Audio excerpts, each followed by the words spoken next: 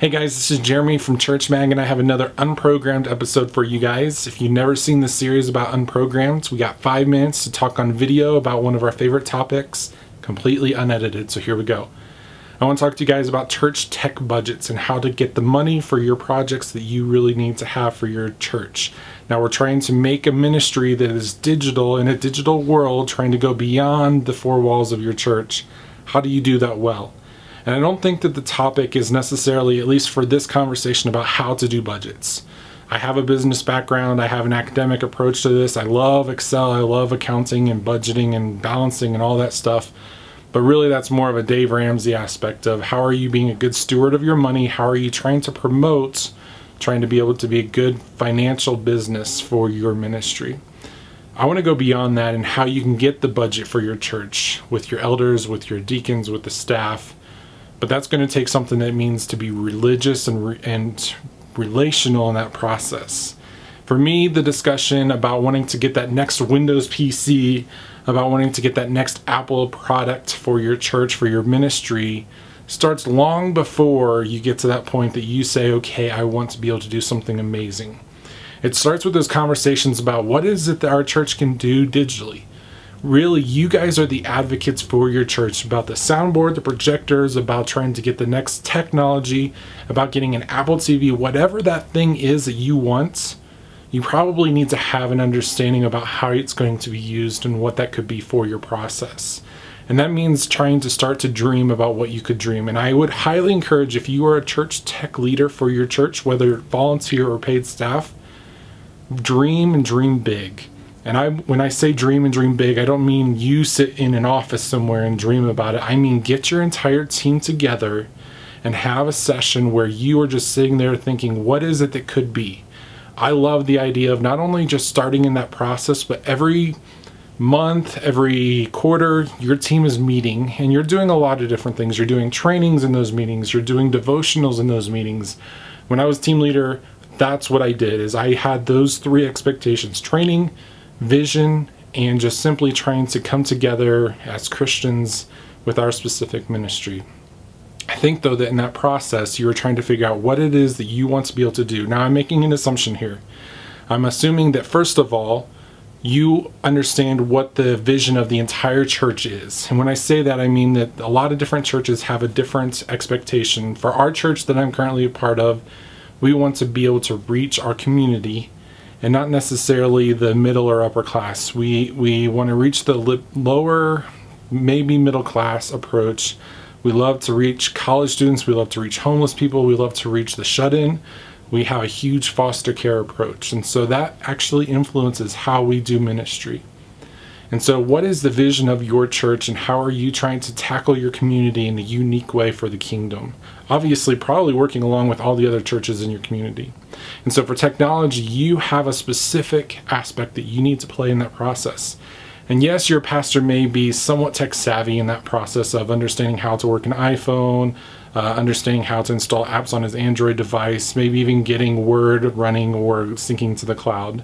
But it's so much more than that, isn't it? You need to understand how the soundboard connects to projector, connects to the computer, connects to the lava mic. All those different things absolutely must be understood by you in that process. And if you don't have the tools or the budget to be able to work something like that, you're not going to succeed. So you need to start the conversation now, and you need to probably educate the leadership in this process. And I don't mean just a single conversation that's for an hour one time and okay, they have buy-in. I mean simply dreaming with the pastor after you've had those sessions with your team. And that comes across in the simple conversations in the hallways of, hey, did you guys see that new Apple TV that just came out? Could you imagine what we could do with something like that? And you've already had those dream sessions, so you already have that elevator pitch. And so you get 10 seconds in the hallway before the pastor goes up to give the sermon or talk to people and shake hands as people are leaving, or maybe he's getting ready to do a hospital visit, whatever that is. You only have a couple of seconds, but you already know what you're going to say in that process. And then you go for lunch with an elder or with some other congregation members. And if your team is on board, they are doing the same thing. Not necessarily to only have a conversation about that, but man, how great would that be to have that in that process? For me, one of the biggest things about the budget is it's probably being used up. It's already being used for something. And with technology, we have high-priced expenses in this process. And so you need to make sure that not only is there a win in this process for the pastor and he understands the vision, but I would even encourage you to go to the youth pastor, to the worship pastor, and say, hey, what happens if one of our amps breaks? What's going to be the background? And let them figure it out for themselves.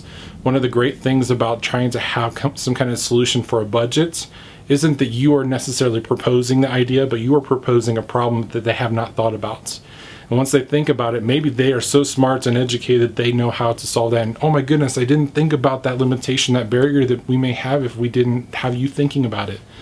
But most times it's actually I don't know, what do we do if something like that happens? And you get to be the superhero in that process and reward them by saying, well, if we had an extra amp, I know that it's going to cost a lot of money and it's going to just sit here in the corner, but we have 7 different amps that we're using in our worship service. Or we have speakers, or an extra light bulb for the projector, or maybe even a backup projector.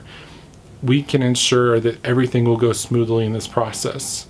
One of the big ones that I had a conversation with someone recently was the internet speed. You have the Wi-Fi for the entire congregation to use on Sunday, but they weren't able to get the information for their own system to be able to use.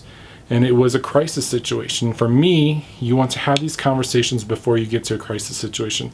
You want to have these conversations before the next Apple event. And so I encourage you, instead of having a last minute, let's see if we can get the pastor on board so he can bump up our budget, that doesn't work. Instead, have that conversation 5 months, 10 months in advance. You might not even know what the product is, but you want the budget to be able to do something if it comes along. And if it doesn't come along, then that's fine. But I would highly encourage you guys, dream big and start having conversations with your leadership, because you never know when you'll get to that point where you need to have a budget line item, and recognizing that you need to work with other ministries in this process because everything is tight. So I highly encourage you guys, think about what that budget process is. What are some of the questions that you have about that process? I'd love to answer them, so leave a comment down below. We'll talk to you guys next time.